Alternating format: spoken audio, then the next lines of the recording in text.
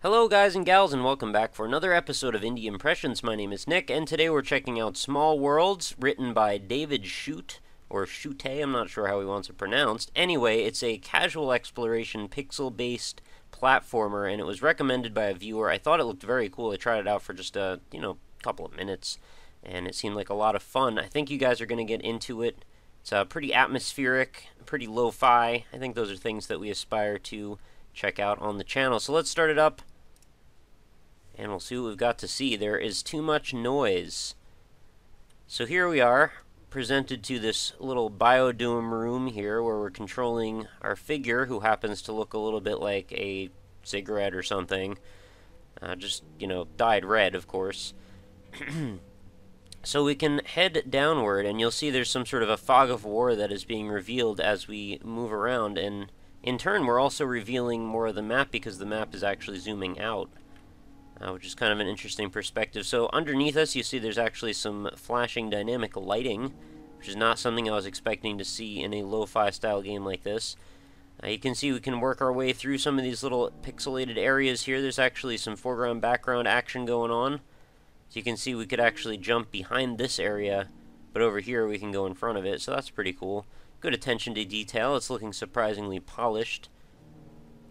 There's a little strobing red light there on that panel. And you'll notice everything has a nice little, like a texturized look, almost like it's got a bit of a gritty, like carbon fiber appearance, which is slowly getting more and more minimal as we move away from the beginning area. So there are some areas down here that look like they've degraded to a point where we can't actually traverse them. You might also notice that our figure is actually smart enough to climb up single pixel steps, which is kind of a nice touch as well. We've actually moved away so far that we've revealed what appears to be some sort of a space station or spaceship or something kind of sci-fi looking. Gotta be careful though, because over here, if you fall through this crack, you go all the way back and you gotta walk all the way around again. Nobody wants to do that, so we're gonna avoid that. So making our way a little further, we notice there's a cracked biodome over here which we can proceed down through. There's also another area which will zoom us even further away. I'm not sure if I'm supposed to be over here though. Why not? Not sure if you can even die in this game, so I figure I might as well explore what I can. Things are looking interesting. Let's make our way down through this little crack in the wall, and what's over here? Oh, another angle in the same area. Alright, down further we go. We can go through this. No, okay, that's just a loop-de-loop. And that's the other side of the wall I couldn't get past, so I guess things are still proceeding normally. What about over here? Not much going on. Alright, looks like we're reaching the lowest point that we can get in this structure. May as well reveal all of this to the side here. Oh, what is this? Okay, I guess I went through a portal of some kind.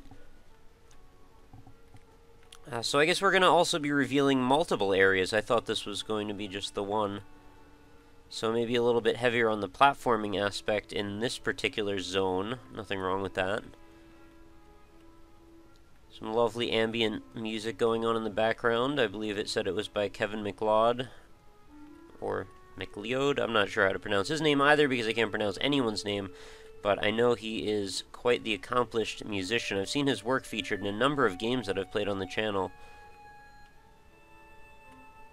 Although, none of the titles are coming to mind at the moment, but that's okay. I'm sure it won't be too hard to figure out where his portfolio lives and go check that out later on.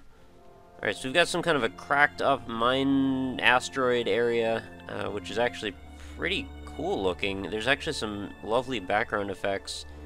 And since things keep being revealed as we get further and further away, it's pretty neat to see that all happening in front of us. Alright, we gotta make our way up, I'm gonna presume, because so far I haven't had much success in the direction I've been taking things. Let's make our way up. Maybe a few good jumps here are necessary. I think we got that under control, though. Alright, cool. Onward and upward we go. Let's see if we can make our way a little left. I want to keep revealing the map. Oh, what is this? Some kind of special crystal. Okay, I guess I solved that area. So maybe these areas are sort of like the portals at the end of a Mega Man game where you have to fight each of the bosses, and then it reveals something. Or, you know, it reveals your progress forward, I guess. What's down here? There's another crystal here. I can't get to it, though. Surprisingly creepy atmosphere in this space station-looking area for a little pixelated-looking game. Alright, so I guess we're going to make our way through each one of these and look for that special gem. I kind of figured that was the case once I saw the first one, but, you know, you gotta jump into this stuff head first and see where it goes. Totally into the music here. Oh, you can actually see it flashing off in the distance to give you a bit of a clue as to where you might want to head. And I guess that's why the title is Small Worlds and not Small World. There are multiple worlds for us to partake in. I'm really enjoying this aesthetic as well. I know it's not the most attractive thing, perhaps, but in a weird, like, sprite art kind of way, I actually find it quite nice. It's reminding me a little bit of that old Worms game, Liero. You know, the live-action Worms combat game that was all super violent. If you haven't played that, that's a good time. I might actually want to do that for the show. See what happened to that game. Haven't touched it in years. So, I guess I need to make my way right somehow. Thankfully, it looks like I can get through all these little cracks on the bottom.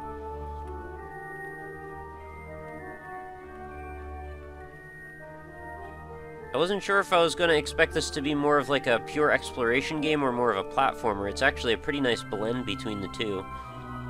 And the further away we get, the more interesting this art looks. I don't know if you guys agree with me on that, but that's my take on it anyway. It's coming out like a bit of a maze. I like the approach here. This is something that I think a lot of people might be interested in, making something like this of their own.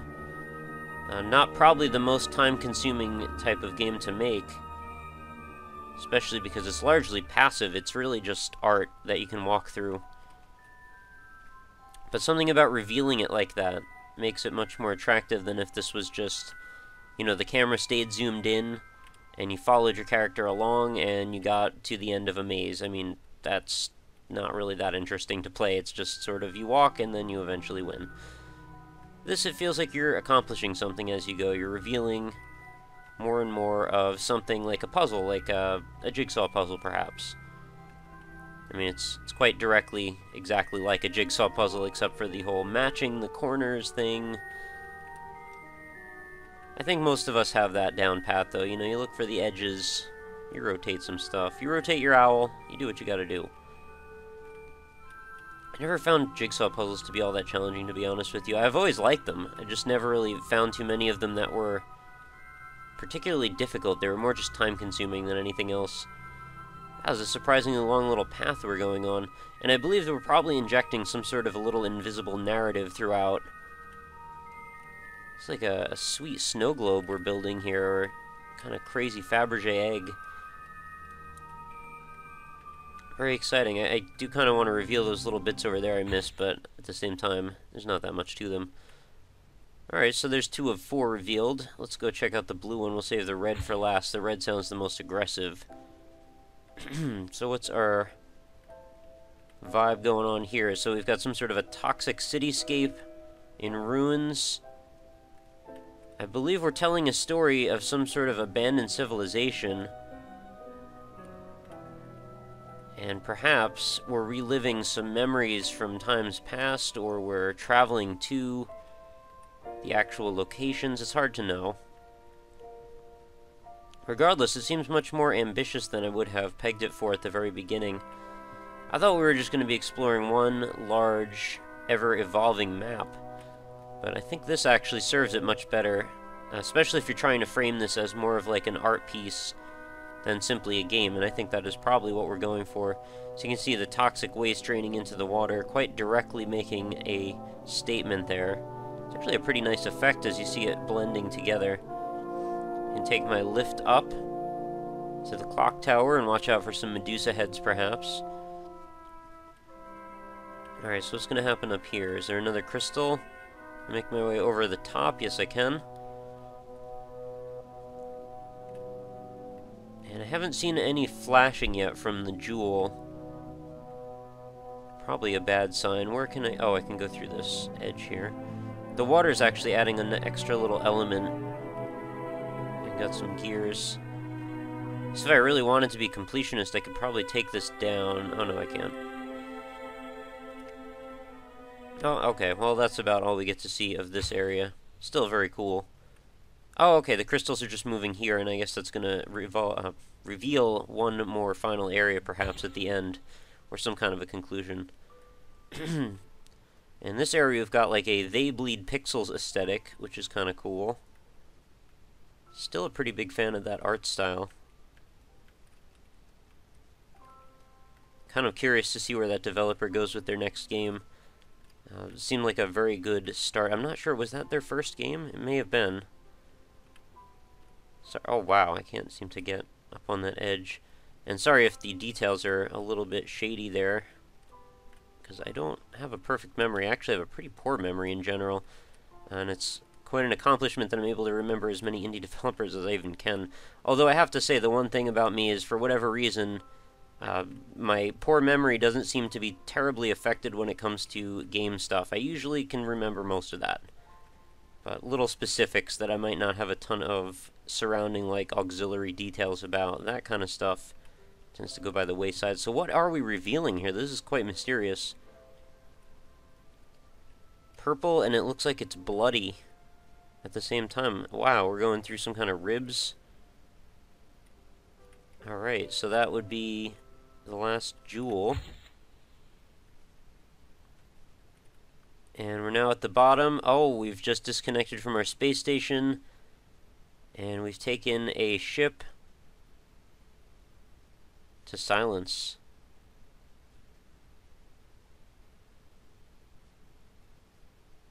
Wow, that was kind of heavy. I guess we were perhaps one of the last living life forms. We just got to reveal the path that our civilization ended on. We ended up on a space station of some kind, and I think we just ejected ourselves into the sun. So, sorry about that. I didn't mean to leave you on such a dark note.